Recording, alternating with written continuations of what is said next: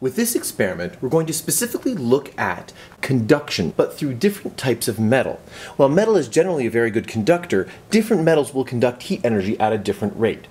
We have five different types of metal. We have silver, brass, aluminum, stainless steel, and copper. At the end of each one is just a little pat of butter.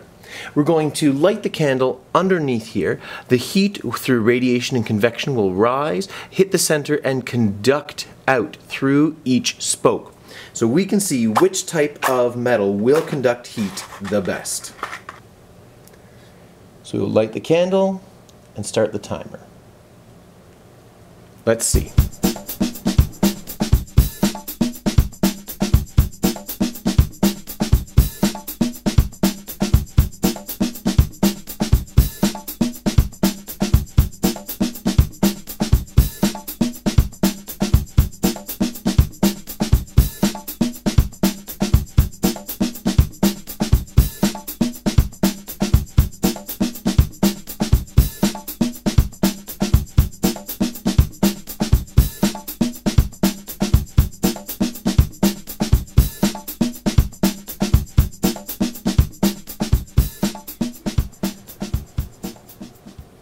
So as you can see, we're well past the 12-minute mark here, and stainless steel is still holding on. It has not melted, it has not conducted enough heat energy along that stainless steel rod in order to melt that butter at the end. You saw right off the bat that aluminum and copper melted within the first minute or so, followed by brass and then silver.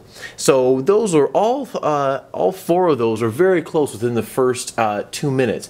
And here we have stainless steel still holding on there.